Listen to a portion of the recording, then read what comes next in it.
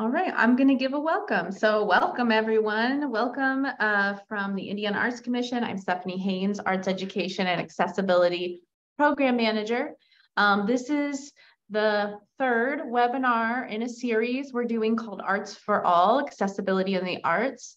And this webinar today is Beyond the Front Steps, Developing Program Accessibility. We previously talked about how to plan for accessibility, how to all the legal kind of ADA related rules of accessibility. And we talked about some of the basic customer service, front of house, and physical accessibility that all goes with accessibility in the arts.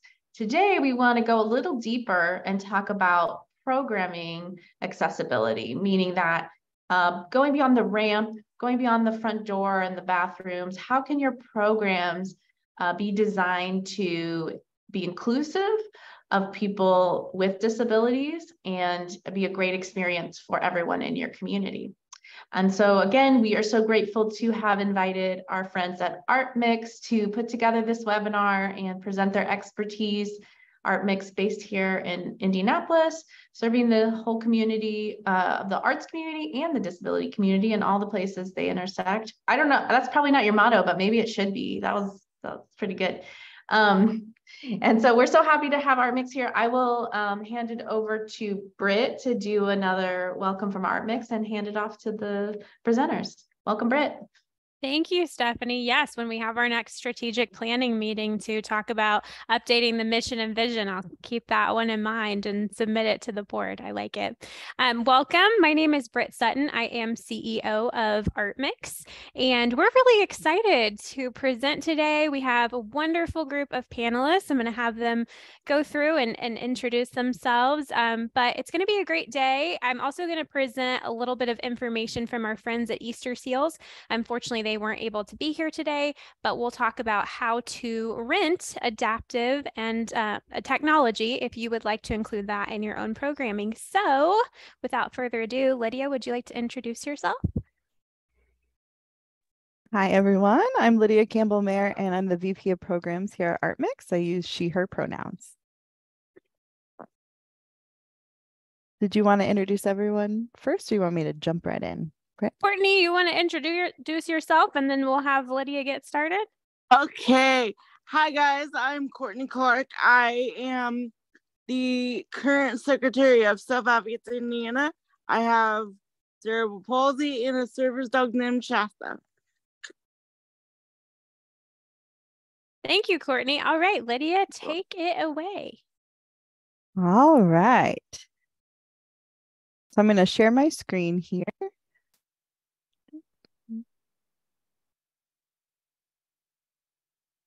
Everybody can see that okay? Mm-hmm. All right. So I'm just going to introduce you a little bit to ArtMix and then talk about programming. So this is just a slide with a snapshot of our programs in action.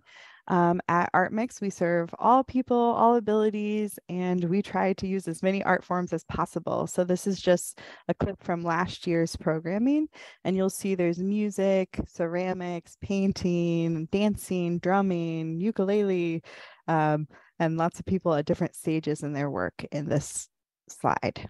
I'll reintroduce myself again. I use pronouns she, her, hers, and I'm the VP of Programs at ArtMix. My background is in ethnomusicology, so I approach my work at ArtMix really from a cultural studies standpoint and a broad lens of what music, what art, what dance can really look like in all different types of culture. It's really helpful with this lens because it also helps me think of disability cultures, and we'll talk a little bit more about that later.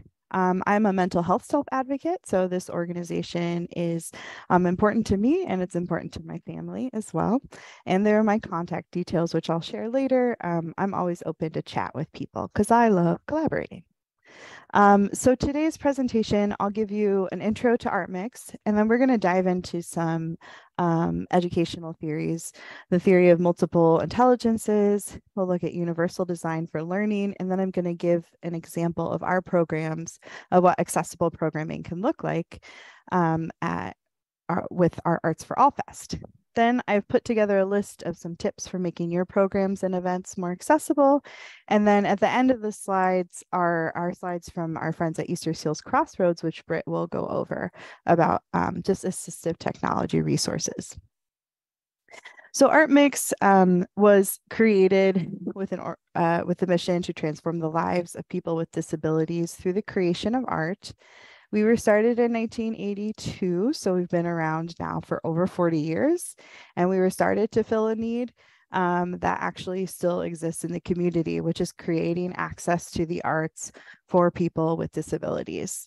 We are a nonprofit organization, and we do, I know this is a statewide webinar, so we do have accessible art studios downtown in Indianapolis, and then we do offsite programming around the state. And really important to our mission is a philosophy of inclusion. So ArtMix programs are open to people of all abilities, people with and without disabilities. And the idea is we're creating space for people to create together and connect through affinities like interest in art. Our core programming, we do a lot here with a small team.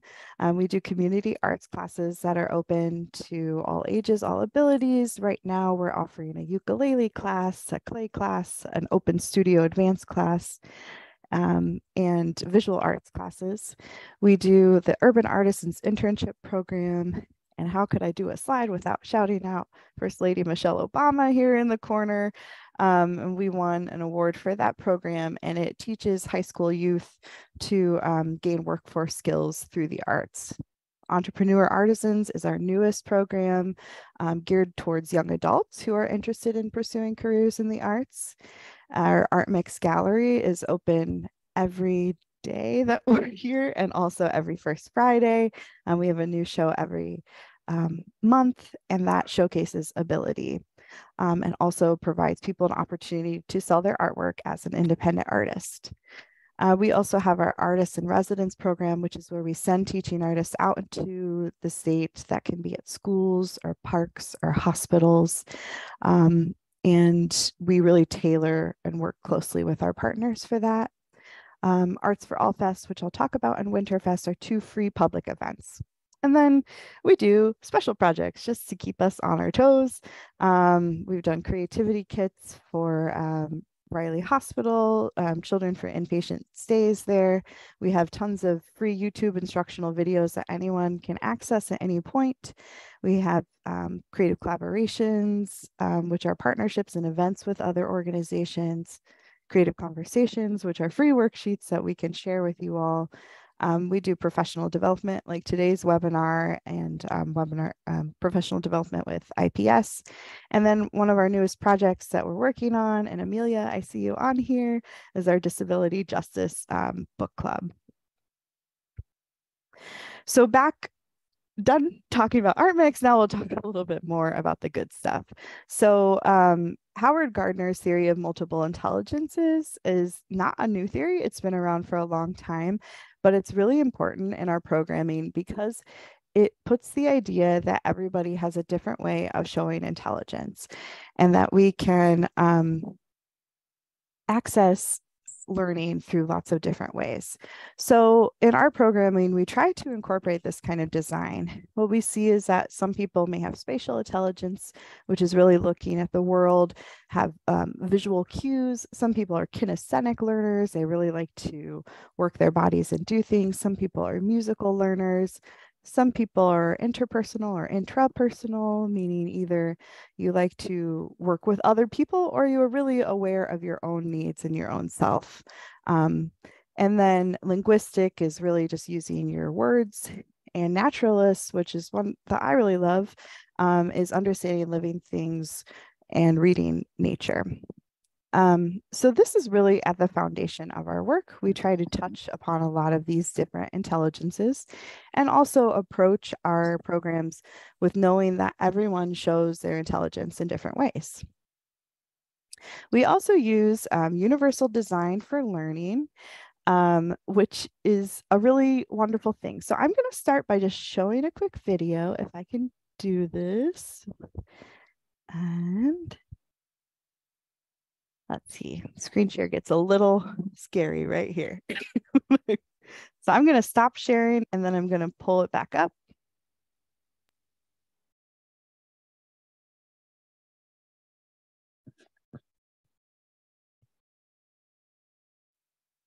And who does not like learning? This is Ken, and these are Ken's classmates. This is their teacher. He has a goal for them and has asked them all to follow the same path to reach that goal. Some of the students follow the path with no complications, easily and quickly reaching the goal. Some students may wander off the path and need additional assistance staying on track. For some students, however, the path is completely inaccessible, presenting barriers that make it impossible for them to reach the goal. This is where Universal Design for Learning comes in. UDL recognizes and values the variability that exists in students' backgrounds, abilities, and interests, and helps educators design curricula that removes barriers to learning.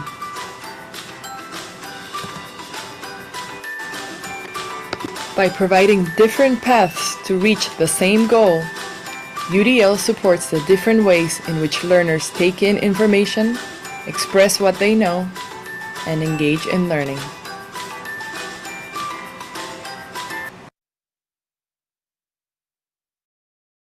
All right, so I'm going to, whoops.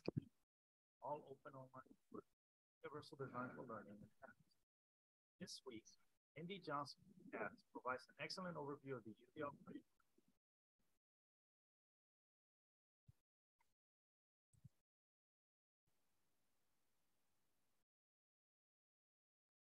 Thank you for being patient. It started playing the next video on YouTube, which is a good thing to say that there are actually, if you follow this link, you'll see on this, it's called like open access education, I think, and they have videos on UDL. So if you want a deeper dive, there's like four videos that will take you into that programming.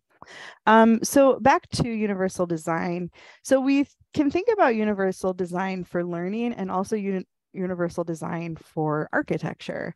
So I like to think about how accessibility helps everyone and use the example of curb cuts on a sidewalk. So when you go to Target and you see that there's a little curb cut, it's really helpful for someone who uses a wheelchair because they're able to pull up onto the curb cut and actually get into the store and get into the building. But having that universal design also helps other people. So it helps someone who has a cart, who is just pushing their cart up. It also helps someone who has a stroller who can now push their stroller up on the curb cut. So using that kind of example, I always just really encourage people to think about designing your programs so that they really help everybody. When we really think about offering different ways of entering a program or entering learning or entering arts access, it really ends up helping a lot more people than you would expect. UDL has a few essential core tenets. One is that learner variability is the norm. So we often talk about neurodiversity, which just means really that there's not one perfect brain, and that a lot of people have different neurological variances, and people come with different life experiences, different cultures, different backgrounds, and that all plays into learner variability. Really, when you're designing your programs, your art programs or your arts events, keeping that in mind, it's really important to emphasize learner engagement and choice. So paying attention to the ways that people can engage in art. For example, I may have a student in our programs who has a visual impairment and they can't necessarily see colors that they're painting. But one thing that we can do to kind of make our programs more accessible is add texture into the paints that are available. So coffee grounds mixed in with paint is the thing you can do. And then when you're actually painting, there's a texture element to it that allows people to access it. Emphasizing choice is really important at our programs too. And this can really help all education. So thinking about allowing your students or your participants to think about what interests them. For us, that might be, we have a lot of folks who are really into anime right now. So like using that feedback to offer an anime course.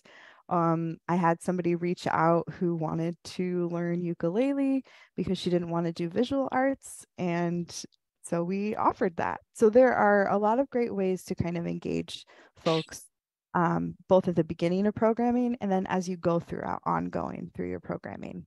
This should be an iterative process. It's not just like one thing is going to fix everything. This is a process that is ongoing. The other thing with universal design, which I'll have you think about in your own programs, is identifying the barriers to access. In that video, we saw maybe the actual ramp or the actual path to the end goal was the barrier for access. And so then there were a few different options. And then you can identify creative alternative routes to access learning and to demonstrate what you learned. So going back to an example in our programs, that might look like I have a student with a cognitive disability who actually is not reading. And so one way that I can provide different programming access is to provide verbal instructions, not just written instructions. And then showing what people learned, there are different ways to show that people have enjoyed or access the learning. They could maybe dance it out, they could write it out, they could sing it out. There are lots of different ways that you can show that. Let's see if I can get to our next one. All right, so why is this so important? Why do we think about access and inclusion? I'm guessing that most of the people who are here or watching later have already decided this is important. So yay for being here. Give yourselves a pat on the back. But according to the CDC, it's estimated that 1 in 4 every 4 Hoosiers is a person with a disability. And it's actually a little bit higher percentage than 1 in 4. So it's actually 27% of the Indiana state population is a person with a disability. So you are absolutely serving people with disabilities in your programming. You may or may not know that already. And I always want to remind people that disability is not homogeneous. So that means that like everyone's disabilities show up in different ways. So for example, we can think about what are invisible disabilities, which are things that are not immediately apparent. This could be things like mental health needs or epilepsy, autism, things that don't necessarily show up right away are not as visible. And then think about when you're talking about disability culture, I like to just think of it in the plural. So it's disability cultures, not necessarily disability culture. So 27% of, was it 6 million, over 6 million people in Indiana is a lot of people, and there's going to be a lot of variance. Remember, in our programming, we see a lot of multiple disabilities can coexist at the same time. Not everyone experiences the same disability in the exact same way. So someone with epilepsy can have a different version of epilepsy than someone else with that same diagnosis. As I already said, disabilities can be invisible. And then I always like to remind us to empower people to self-advocate, and myself included. So making space for people to use their own voices, not necessarily just jumping in to help, because we don't necessarily know the best thing to do for everyone. And that's why it's really important to make room for the voices of self-advocates and to make room to ask questions and learn. And then an example I always like to think about is just considering deaf culture. So people who are deaf do not all consider themselves as having a disability or as disabled. Deaf culture has its own language, ASL. It has even its own art forms. There's dip hop, which is deaf hip hop. So it has all the tenets of looking at a culture just like we would look at like Irish culture, for example. And there are often ways that in deaf culture, they talk about the hearing world as being kind of a different culture as well. So just being sensitive to our language, our use, and then people's own empowerment to voice their needs and their cultures. So I'm going to show you an example of what accessible programming could look like. And what I've chosen is our Arts for All Fest. So this is a free festival we hold every year. A very interesting little piece of history is that ArtMix started as a festival, which I think is really beautiful because festivals are a really great place for us to think about community inclusion, to bring people together and to kind of level the playing field. And to create what Victor Turner called a sense of community toss. So we're literally just building community through festivals. This is inclusive for people with and without disabilities. And one way that we've just tried to build in universal design is creating different creation stations throughout the festival. So someone can come into the festival and they can try different art forms, and it's kind of a pop-in model. So we have music if that is something that people really like. We usually have dance, theater, clay, painting. Last year we had wire sculpture and embroidery, yoga, chalk art, all different types of things that are available. And so by creating just different pathways to engagement, different pathways to creative expression in this one event, we're really creating more of a universal design for access. Just other notes is that, like, from an event planning standpoint, we also have a resource fair, which is a way that as an organization, we can connect our community to additional resources. I think last year we had groups like Indiana Youth Group there, Indiana Disability Justice, Gleaners Food Bank, different community partners where people can really just access more information. And we have free food, which is just, I think, a little bit of Hoosier hospitality that we like to provide some access to folks to come and eat and just feel in community. And like I said, why festivals? Because community inclusion really matters and it makes a difference. So we have that kind of basic design for just different levels of access. And then you can go even further into your programming access by using adaptive tools and techniques. And we'll hear a little bit more about this when Britt talks about Easter Seals programming. But I've just shown a few examples of what adaptive tools look like in our art studios. So this first picture with a woman who's bending down, she's using, this is Emily, and she's using our Arts for All equipment with one of our students, Amber. So this is a really cool piece of equipment that's essentially like a big paint roller, but you can put stamps on it. And then it has a little tray that you pour acrylic paint into, and then you can roll it across a big canvas. And I'll show you in a little bit that it can also actually attach to someone's wheelchair. It can be used by people who are standing, it can be used by people who are sitting, and there are different levels of access. So it's a really, really fun tool. Then we also see a young man here using the Arts for All equipment that's attached to our chalk roller. So he's using a stand-up wheelchair and he's actually able to hold that roller. It is reinforced with a bar on his wheelchair, but he's actually controlling his own wheelchair and using the chalk to create his own design, which is pretty cool. And then adaptive equipment can be even more simple and affordable. So on the corner here is an Ability Grip attached to a foam paintbrush. So this is just an extra tool that can help someone with limited mobility in their hands grip the paintbrush. Again, it can help someone who even like folks with arthritis might like Ability Grips, and you can find them on Amazon pretty affordably. This one, I think we actually even made our own adaptation. We put the hole right in the middle of it instead of like on the end of it, because that like helped one of our students even more. So like just being creative is a really good approach to inclusion. So I'm going to show you what that Arts for All equipment looks like in use. Can you all see that video fine? Okay. So his dad is pushing him, and he got to choose his colors and space.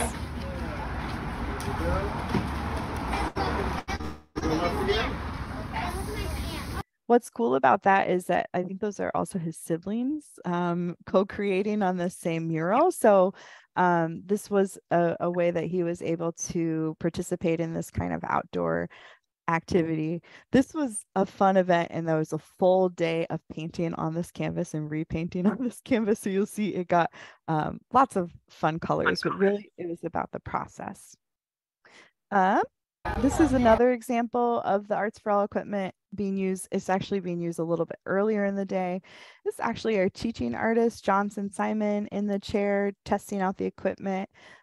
He's a disability self-advocate and a really fabulous artist and a great teacher. So the fun thing about this is that he actually is asking the volunteer to like do wheelies with him, or do donuts on it. So you'll hear that.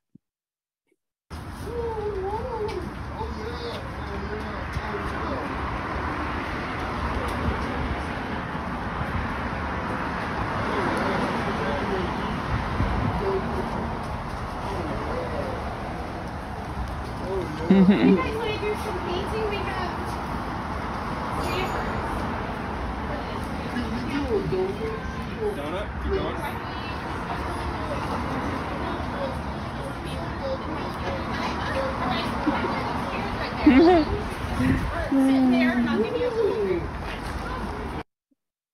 So I love that particular video too, because I think Johnson is giving a good demonstration of like he's asking the volunteer to point him in the direction he wants to go.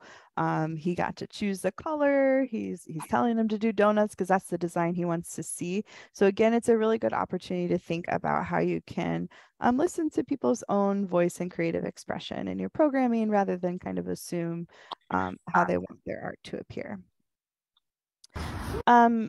So I put together, and I'm happy to share these slides with folks afterwards, because I know it's a lot of information. It comes at you fast, and this stuff takes a long time. I've been doing this work for 10 years, and I wouldn't expect everybody to kind of create a total accessible program on their first try.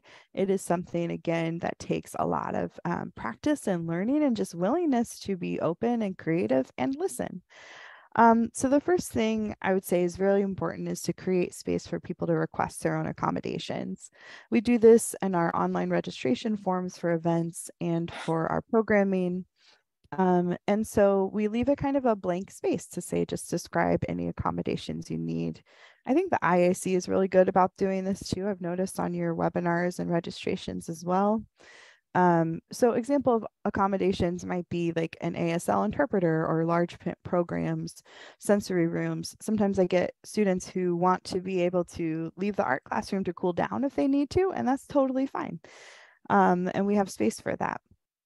No strobe lights is another one that we get, which is just in designing our shows, can we make them as inclusive as possible?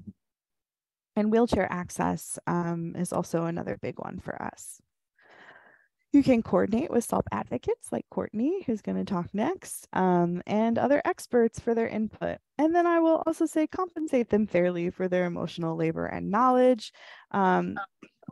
This is just really important to think about. A lot of people maybe will ask for things for free, but this is work, and people have put a lot of work into developing their expertise. So just think about ways that you can kind of build that into your program budget. Provide information about what to expect. So this is actually one of those tips that I think really helps everyone. Again, so imagine you have a student who's coming who is on the autism spectrum and really wants to know, what is my first day going to be like at this class? You can provide what are called social stories, which kind of walks you through what to expect on the day. But again, this helps everyone. For someone with anxiety, knowing ahead of time where to park and what this building setup might also be really helpful and might eliminate one of those barriers that would have stopped them from coming. Again, reduce barriers as much as you can. Stages with wheelchair ramps so your performers can come up. Transportation access. Are you on a public bus route? Do you have transportation available? If you're I've been to some fundraisers where like the parking was miles away from the event and you need to take a shuttle. So is your shuttle available, and does it allow for someone who uses a wheelchair to access it? And then think about ticket costs as well. We keep our programs free for a reason. We know that folks who receive disability benefits may or may not be on a limit for how much income they're allowed to take in each year. And so sometimes things that are seen as like, I hate the idea, but things that are seen as extra like art aren't necessarily compensated for. So think about ways that you as an organization can create that access. Again, it will help everyone to keep your programs affordable. For us, we do a lot of programs for free, a lot of events for free. And then for our programs that are ticketed, we have sliding scale tuition. We eliminate the need for folks to provide really extensive background information to access scholarships. So we don't ask you to fill out a really intense form. We just ask you to ask for a scholarship if you need it. And we make that really as easy as possible. Provide multiple ways for people to engage with the program. So I think just thinking about engaging multiple senses and multiple art forms is a really great way to frame that in your head. Be kind and ask for consent to help. I just read a really great book called Sitting Pretty by a woman, and there's a whole chapter who's a disability self-advocate, and there's a whole chapter on the complications of kindness. And she gives really important examples of how folks kind of assume the help that she needed instead of just asking her for help and trusting that she was willing to say what kind of help she needed.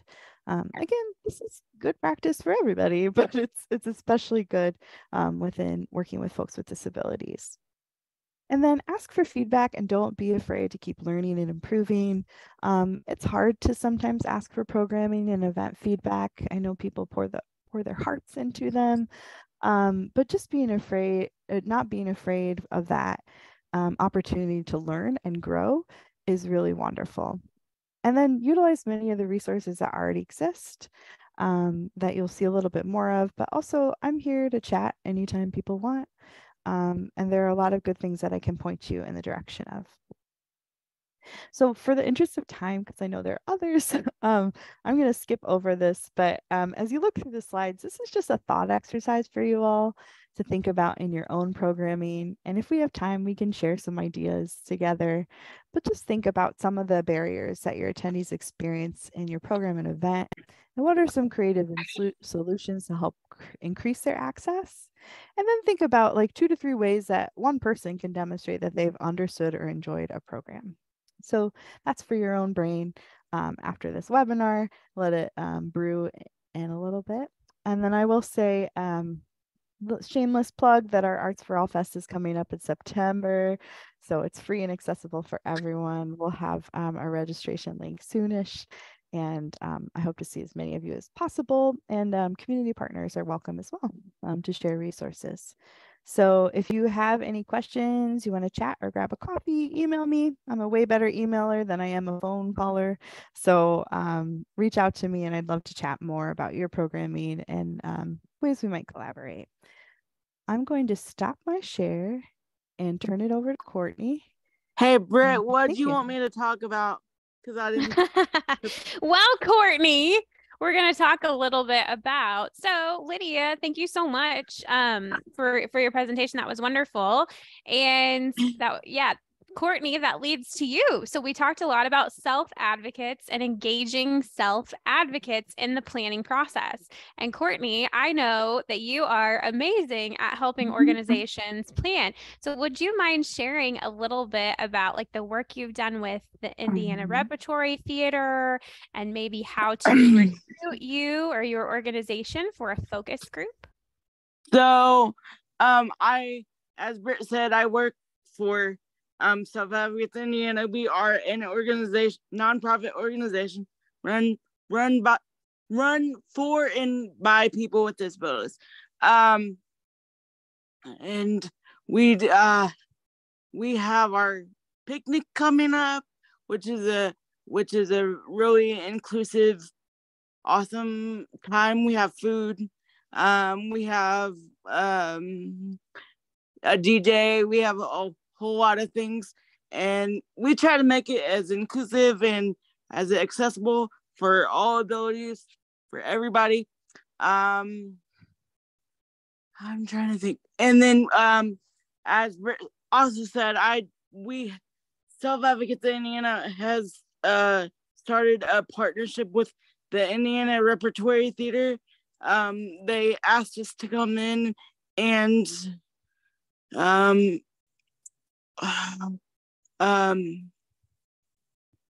see what they would need as accessibility, how they could make their programs more accessible, like sensory issues and what have you. And then let's see, what else we did a lot, and I'm trying to rack my brain. And you can also to get a hold of me to ask me to do things, you can contact Becky Shields at the ARC of Indiana. She's our the Self Advocates of Indiana admin. She will gladly reach out to me, or Britt even. She has my email, so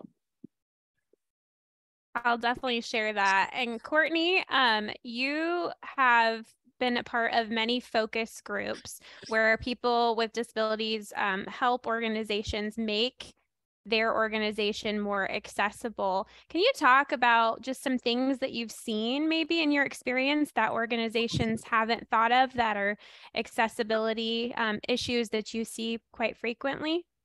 Like, of course, like ramp access and like just accessibility access, like even for me going to restaurants where people park over the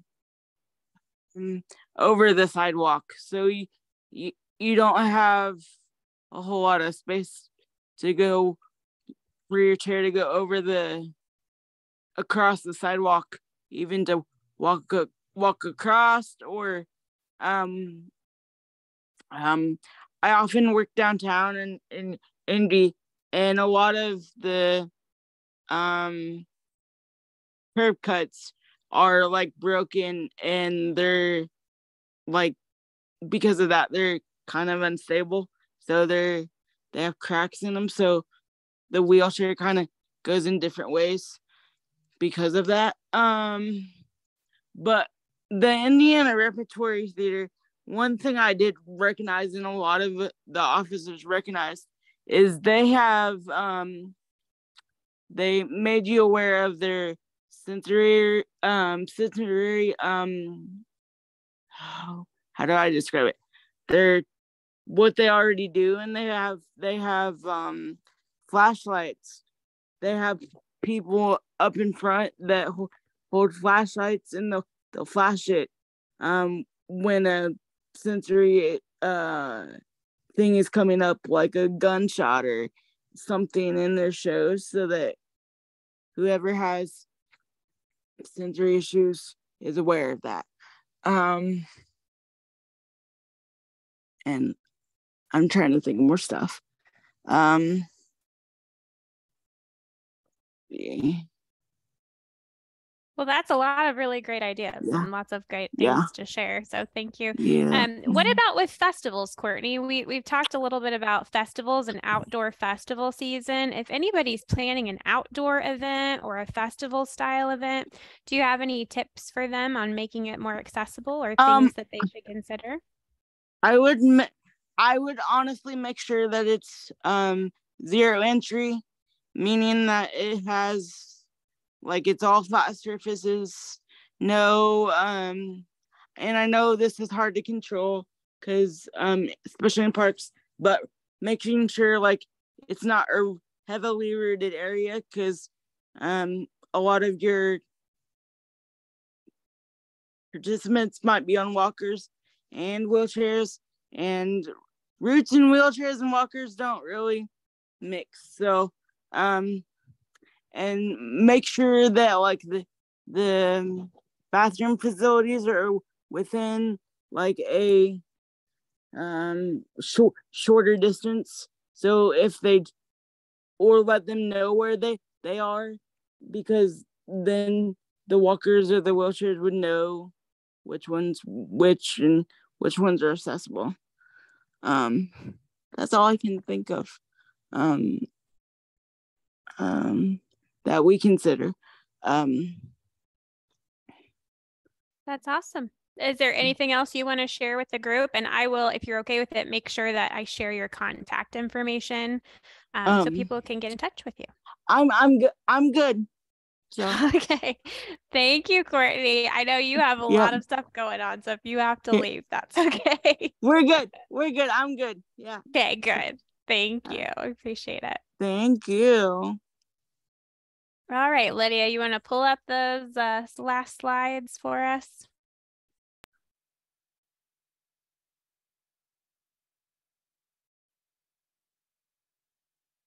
Thank you. Okay. So as you are making planning your programming, and you probably saw on Lydia's slide, oh my gosh, that's a lot of assistive technology. I don't really know, exactly where to go to get that. I don't know who to contact to find that.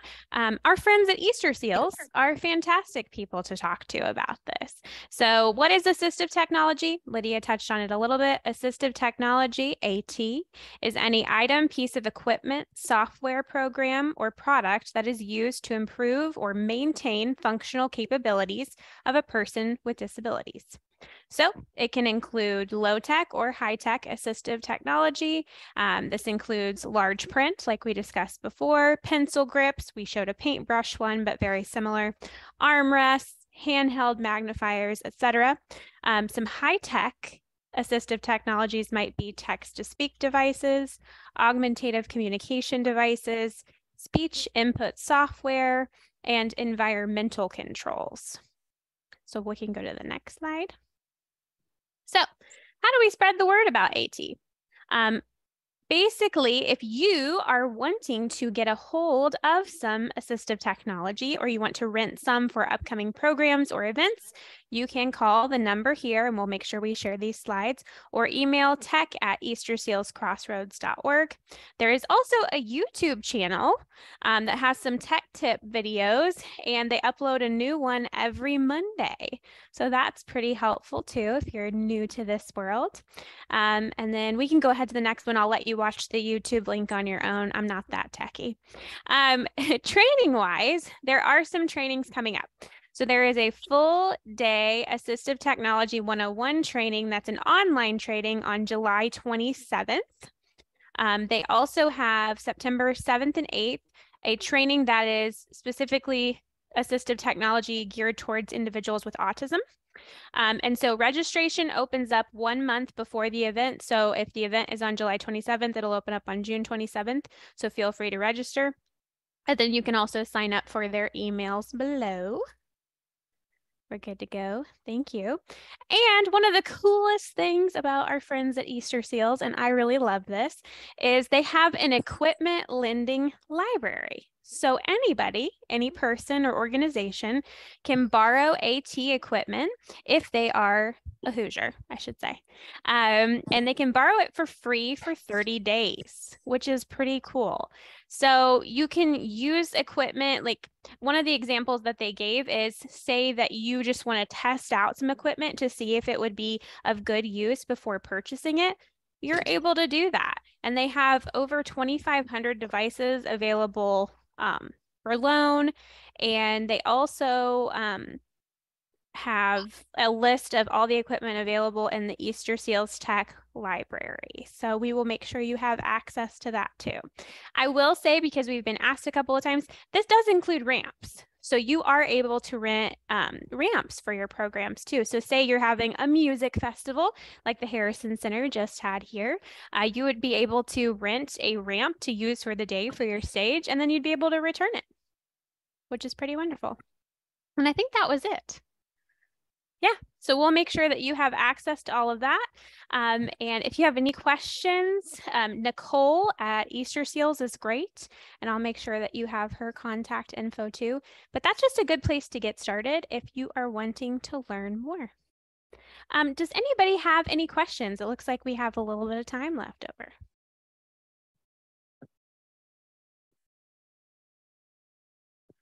And feel free to add them to the chat box if you don't want to speak to the group. Something that I always think about is captions and how those help a large segment of the disability and non-disability community. Everyone benefits from captions. That's one of those things. Lydia or Britt or Courtney, do you want to talk about how you've utilized captions in the past or how you've seen them successfully used at arts events? I know at like the Governor's Council for Disabilities Conference, they use them. They always make sure that like that the like transcriber can keep up, because that's the important thing, that who's ever transcribing there can keep up and hear just as much as, you know, the person seeing it visually, because they don't want to mess up what people are saying. But and SAI uses them for Zoom and stuff, because we have a person on the board right now that she's visually impaired, and she's so she uses screen reader and that kind of stuff. So we've gotten used to reading stuff for her, or she has a screen reader, but those are important for her to utilize as well. So yeah, I guess I thought of like our YouTube videos too. YouTube has like a way you can automatically add captions, but you can go back in and edit them, because captions are not always right. Or, yeah, they're not. And they can be hilariously bad sometimes. So like taking that extra time to edit captions is really good. That's what I think of. And like I watch movies with my subtitles on all the time to help me focus. And I would love to see maybe some of our film fests using captioning or offering that for folks, just kind of even the smaller organizations providing that access, because it does help a lot of people.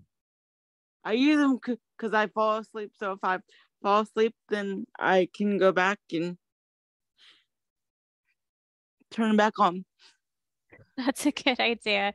Stephanie, you mentioned screen readers too. One of the things that I've learned over the past couple of years is to make sure that your websites and resources that you have are downloadable and or in Word text and not just in PDF, so that somebody utilizing a screen reader, they're able to read your captions on your photos, that sort of thing. So that's just kind of an easy tip that was something that, like Lydia said, I've been in this industry for 10 years and I just learned that last year.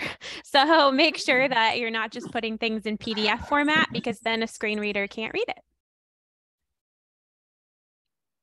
That's interesting. I think one of my thoughts is this is the type of work where there is no end to it. There's always more, there's always, and not in a way that's like, oh, there's always more. I'm never going to be great at this. That's depressing. But no, but in a way of like, there's always more to grow. There's always more to learn. There's always more connections you can make with people by creating a more inclusive environment. That's just bringing more people into the work you're doing. And how great is that we can continue to improve our our offerings so that more people can access them. It's fantastic. So in that way, where do you guys look when you're looking to get some professional development or grow in your understanding, or what's next for you? What would you like to improve upon in your understanding of accessibility?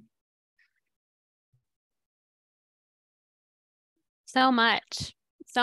My gosh, the list is, I think one of the things that our team is really wonderful about here, and I've learned so much about over the past few years, is thinking about the emotion side of disability and not just the practical, ramps and braille and text side of things, but also thinking about meeting people where they're at with their emotional capacity, talking about stressors, talking about grief, talking about these things that when you're a part of the disability community, you're dealing with and going through, but also we all are, right? It's just a part of life. So more trainings on that, more trainings on compassion fatigue, more trainings on critical thinking, disability theory, cultures of disability, more training on, these are just all the things that I want to do. So please feel free to interrupt. But more trainings on use of adaptive technologies, not just from the educational side, but also from the performing arts side. So my husband is a performing artist, and I think every time I go to a performance, I'm thinking, oh, what if a musician had a disability, and how would they be able to get on stage, and how would they be able? I want to learn more about that. I want to know more about that. So yeah, that's my little list, but that's just me. I know that Self Advocates, we've been really we've really tapped into as professional information, just being more geared, especially after COVID, mental health, because we've looked at what it's looked like for our self advocates to be stuck inside. I think I mentioned to Britt last time that I was stuck in the house for not 150 days, and I was about ready to pull my hair out. But because those self advocates lose when you lose you lose your services for a little while, you kind of don't know what to do with yourself. You lose your access to your friends, you lose your access to your transpo. It can be very detrimental to mental health. And I know we at Self Advocates tried to do some Zoom get together stuff and just try to keep people connected that way, because that way they were able to talk with friends and be involved and connect and not feel like they're losing that opportunity with people. Thank you. So, Lydia, did you want to share? Yeah, I think even what Courtney was saying, the pandemic did bring to light a lot of access issues. It also created some opportunities when things moved to Zoom and online for extending access, but that kind of the social isolation that you're describing, Courtney, is also something that we've seen a lot in our programming, and a lot of people wanting to come back and be in person for those reasons. Yeah. I think for us as an organization too, I'm really interested in learning more about intersectionality in disability studies. So looking at the intersections of race and disability, gender identity, sexuality and disability, and how these ways that people are marginalized are compounded. And there's some really amazing work being done in disability justice. So even just Googling that term can take you to great resources and great people to learn from. I turn to the Kennedy Center a lot for professional development because they have free webinars. Well, they're free once you hit you join their access, but yeah, reach out to me if you have questions about any webinars. They have a lot of good free, well-vetted resources on their website. And then looking at other disability organizations is really fun for me to continue like growth and learning. There's an organization called Creative Growth in Oakland, California that just does some really cool partnerships and some really cool structures for programming. So again, there are already so many creative people out there doing this work and have been doing it for a long time. So just being willing to like follow their Instagram and see how they're doing it, or reaching out and having a conversation is a great way to learn. There is the LEAD conference in Boston this year, which is another great gathering of folks for professional development. So I'll be going there. And then in universities, there's usually disability studies within all different universities that have great resources written by self-advocates that's always changing, always growing. And inviting people in for focus groups is something that I'm really interested in doing. So if people are interested in coming, just reach out to me. And then I just want to add by saying like, this stuff is so exciting to me because accessibility does make the world a lot better. If you think about texting, which I bet everyone on this call uses every day, that was invented by a person who was deaf. So there are really great ways where assistive tools can help make the world better for everyone. So just being open to that and really opening to learning really helps me. Awesome. I've said this on previous webinars, but at the IAC, we're always also thinking about being more accessible, more inclusive. Something we do every year is set goals at the beginning of every year in January. Just 3 simple things we want to try and explore for the year and expand in different directions, things that make the most sense based on the programming we're doing this year, the community we're trying to reach out to, things that align with our strategic plan, and then find ways to make those more accessible step by step. Like, for example, you know, this is a stretch goal, but I want to learn more about plain language for people with intellectual disabilities. There's a whole language or a strategy of creating more plain, straightforward language. And if you've ever filled out a government form, you know, we're about the farthest thing from plain language. And that is my stretch goal, is to challenge myself to learn more about that and then try and see where, if not everywhere, but where we could apply that in the work we're doing to make it more accessible. And my hypothesis is that that will make it more accessible for everyone, taking it from a government document into something more plain language. So that's like, hopefully, you know, a stretch goal I'll get. I'll spend time investing in professional development around that and thinking around that. And that's the thing that maybe in a couple of years we'll have some tangible, really good outcomes from it. But that's something I'm focused on. All right, we're wrapping up. Any final thoughts or questions? I know that like at SAI, we rely heavily on plain language because a lot of our self-advocates are different mental capabilities, and a lot of times we get asked, can this be in plain language or first person language or whatever language so it's more understandable? So we've, you know, come to the table with different organizations and been like, and they've asked us, how do we make this more concise into a plain language kind of format for people? That's great. I should use self-advocates as my one of my resources for this work. Thank you, Courtney. You're welcome. Well, I want to thank you, Courtney, Lydia, and Britt, and all of ArtMix for being here today. Thank you so much. Britt, did you have something to close it out, or are we good? That's it. Just keep learning, keep growing. Like Lydia said, keep your mind open, and it's okay to be wrong. It's okay to learn. We all learn every day. And it's okay to ask. So if you need help, ask anybody on this call. Feel free to reach out to us. We'll make sure you have our contact info. I will also be happy to be Courtney's assistant and relay conversations to her as well. And I hope to see some of you out at some of our events. So Self Advocates Picnic is actually usually one of my favorite events of the year. I enjoy it a lot. We're so excited. It's fun. We're so excited. Yeah, and Arts for All Fest. And let us know what you're doing. Let us know what events you have coming up because we want to be there. Thank you so much. Thanks to our Art Mix friends and all of our speakers today.